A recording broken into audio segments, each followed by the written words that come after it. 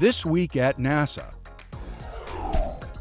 Thank you for a great handover, and I'm ready to assume command of the International Space Station. After handing over the reins of the International Space Station to NASA astronaut Kevin Ford, Expedition 33 Commander Sonny Williams of NASA, Soyuz Commander Yuri Malenchenko, and Flight Engineer Aki Hoshide of the Japan Aerospace Exploration Agency, all of whom have been on the station since July 17th, made a safe parachute-assisted landing in their Soyuz spacecraft in Kazakhstan on November 19th local time.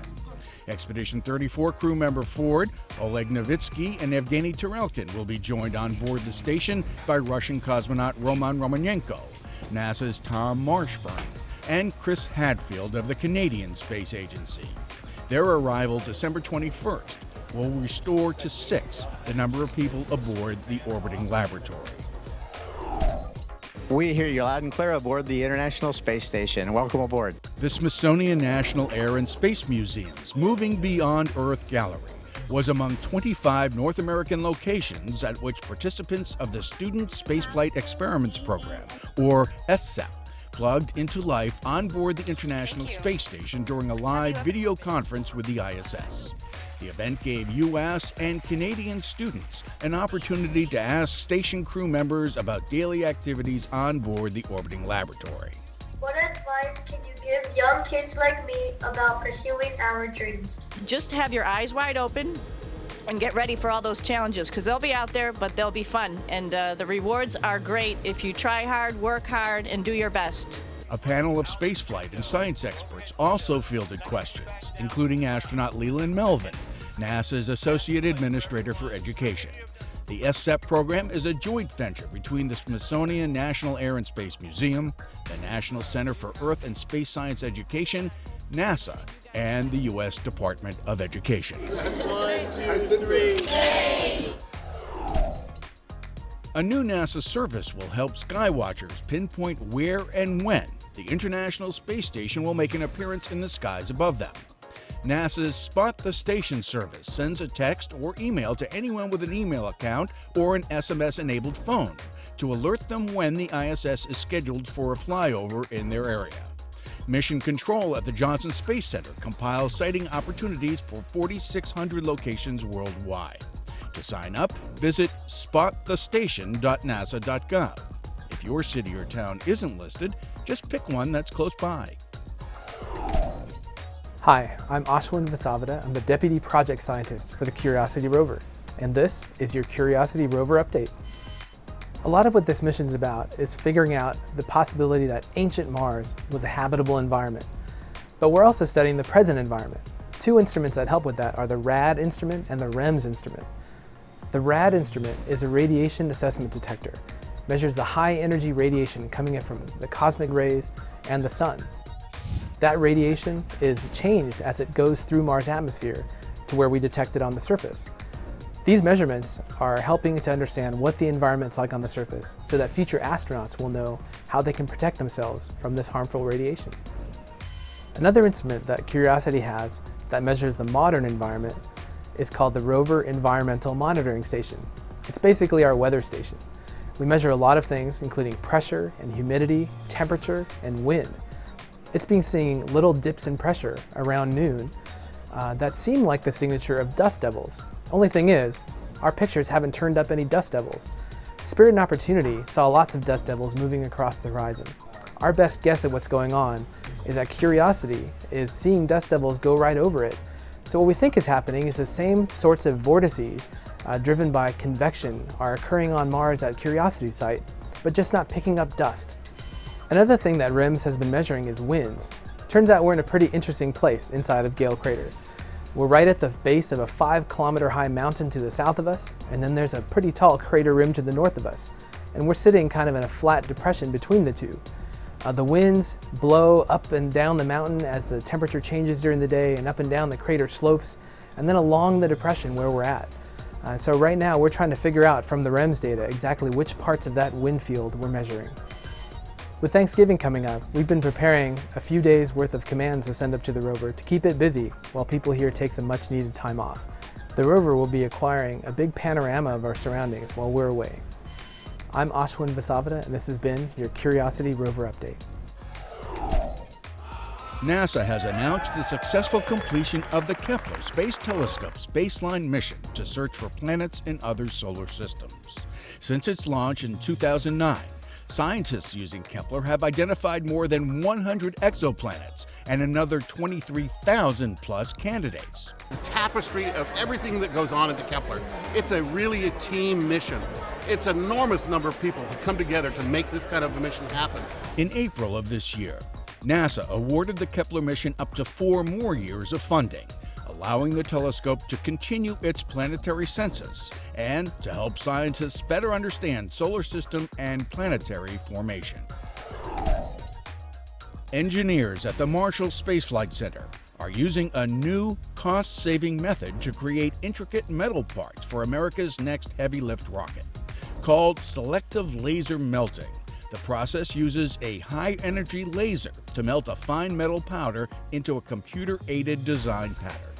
A hybrid of 3D printing and artistic welding, SLM creates intricately designed parts with complex geometries that are more strong and safe in less time, saving millions in manufacturing costs. These new SLM-created parts will be on the first SLS test flight in 2017.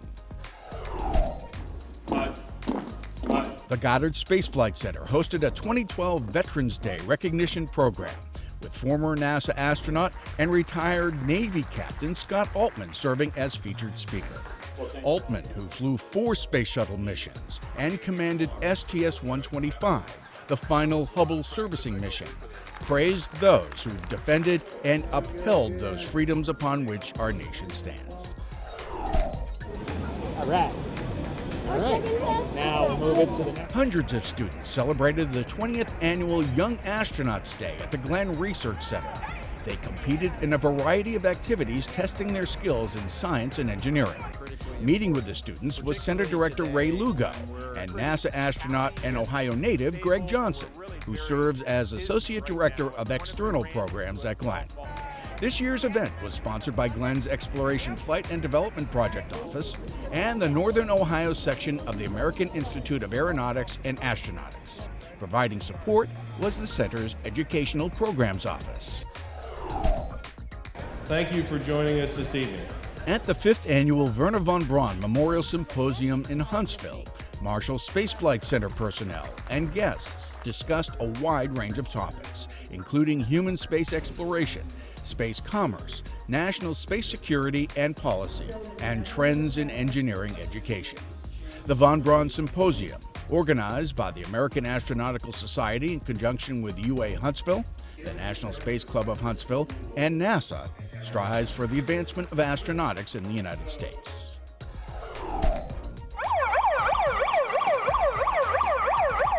Registration is now open for the 20th annual Great Moon Buggy Race, scheduled for next April 25th through 27th at the U.S. Space and Rocket Center in Huntsville. The Marshall-sponsored event provides high school, college, and university students from around the world with real-world engineering experience and inspiration to pursue careers in science, technology, engineering, and math. For details, go to moonbuggy.msfc.nasa.gov.